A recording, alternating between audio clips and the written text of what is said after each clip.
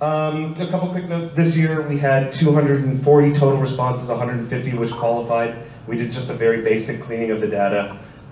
Stuff that was clearly wrong or where there were very few answers, somebody that started the survey and left. We're happy it's about 50% more than qualified last year. We'd like to continue growing the number, but I think overall this is good enough for a lot of it. But that said, obviously the data is not perfect. You'll see there's insufficient data for some segmentation. The more we break it down, the more we get into smaller and smaller group sizes. And me and Seb decided that 5 was sort of the limit with which we felt comfortable. Under 5 people, it becomes a little bit too much like, that's how much this guy thinks. So we decided not to show anything that low. And then I'll do my best. For the infographic that we'll put out, it'll be much more clean. For this one, I thought it could be interesting to show you guys some of the places where we're a little less sure, because if you can't talk about flaws in research methodology to a group full of researchers, who the hell can you tell? So I'll do my best to point them out, and that's the only thing I'm going to point out, otherwise we're going to go real quick. Also, sorry Ben, I stuck with averages. Tell somebody at Excel to make power pivot do medians. Okay, so first I'm going to start by going through location, and here's sort of just a breakdown of count. So you can see that we have in both California and Canada the highest amount of respondents at 30 each, and then it gets kind of small in other areas, specifically like rest of Europe. We have to mash them all together in order to make a number that makes sense. And unfortunately I can't talk about Asia at all because there were fewer than 5 in Asia and Australasia, and for the rest, represented enough to make some calls, but there's some stuff I can't break down. This is the money shot. This is the one you guys probably all want to take pictures of, so I'll pause for a second. All right, so what we had to do here to be able to keep it so that I was comfortable with showing the numbers was we combined, in the questionnaire we asked entry level, mid-level, or entry or associate, mid-level and staff, senior / principal, and exec / management. We combined the first two and the back two. And it gives you, and you can see, I don't know if the colors are clear, but the top one is entry and mid, and the bottom number is senior and exec.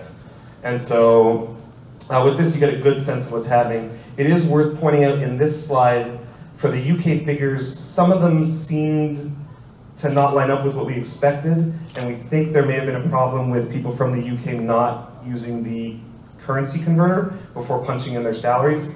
So we are afraid that those are artificially lowered because people put it in pounds instead of US dollars, because even researchers don't read full survey questions. Under education, the way it breaks down, broadly speaking, is that I shouldn't use such light colors in slides.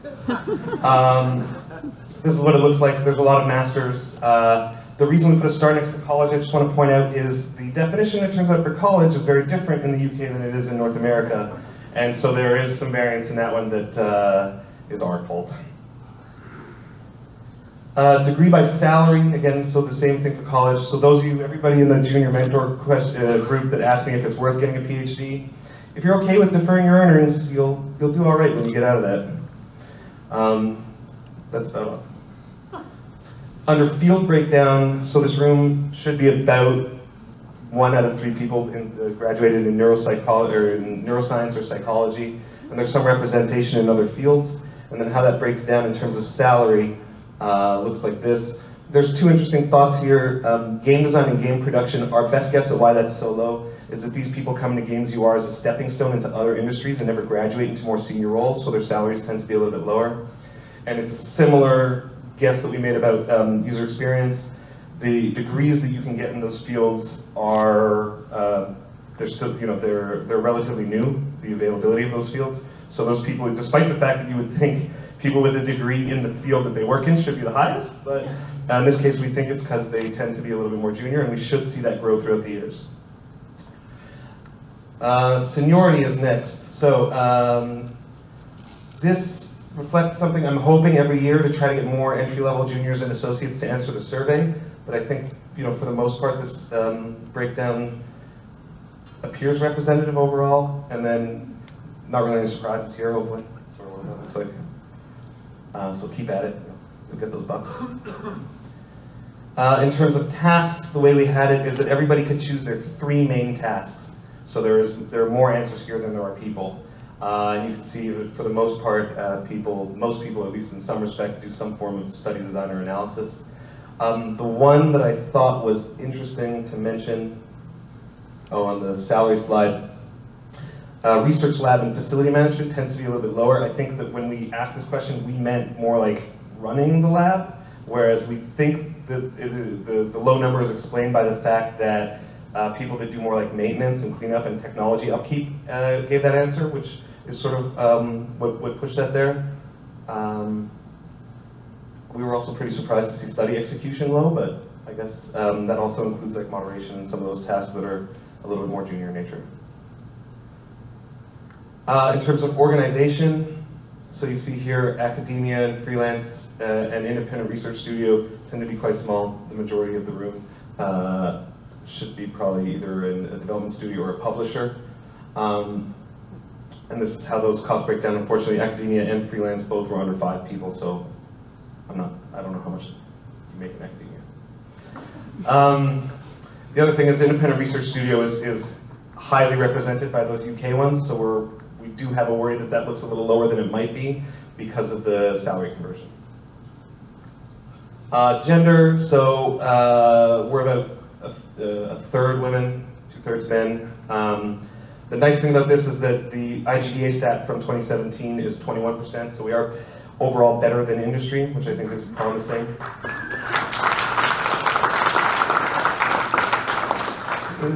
This next one's a little bit of good and bad, so just get ready for it.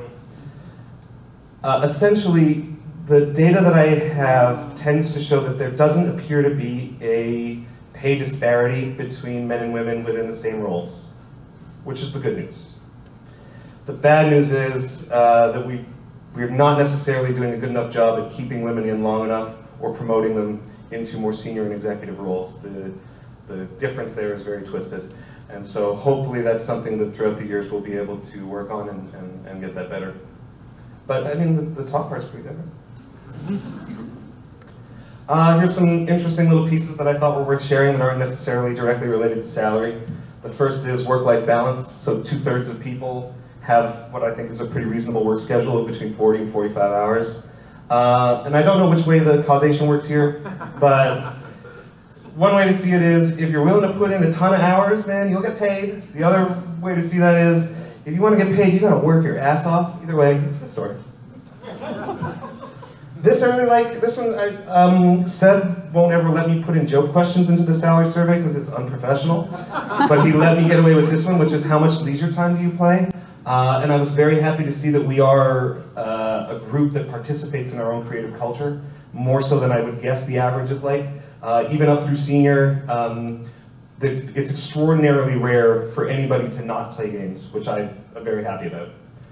Maybe next year I can sneak in the question about who makes more money, people who like Ocarina of Time or A Link to the Past, but talk to Seb.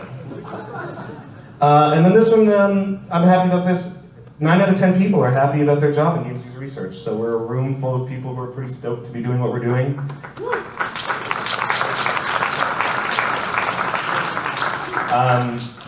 The only other results I could find for industry were from a random article I found on Gamma Sutram in 2013, which is 7 out of 10 devs, so we're better than the average. There is an IGDA satisfaction survey that goes out every year, and conspicuously the only question I couldn't find an answer to was job satisfaction. Eventually I'm hoping to be able to fill this slide out with year-on-year information. Right now it's a little less interesting than it could be. Last year the average was 74, the average still 74. So. But as we keep going, and hopefully we can build this out and start to build a more robust data set, and then in future years, hoping to show trends in terms of the evolution, some of the stuff I talked about, gender disparity and pay and senior versus junior ratios and stuff like that. Hopefully, if you guys let us continue to keep doing this, we'll be able to show you some more interesting trends in the way that we work. Yeah, like I said, closing thoughts, thank you for trusting us. I mean, it's me and Seb don't take this very lightly, that you guys allow us to collect this information. We know how sensitive it is, but hopefully what we're able to output, you guys find it interesting and valuable, and we will continue to do it, and we have a pretty robust post-mortem process. But the more information you can send us afterwards to tell us what you liked about this, what you want to see in future years, the more we're going to roll that into the process, the more we can improve it and continue to make this better. I do want to just one really technical note. We're happy to continue to show parts of the data set if you have very specific questions, but we want that this year to happen in the open. And I probably should have asked you about the Discord earlier, but I didn't. But I want a Discord channel for us because we want the query process and the answer process to be public. So if you want to ask me about something in the data set, that's cool, but everybody else gets to see what you're asking, and everybody else gets to see the answer from here on out. And thank you, man. You guys are the best.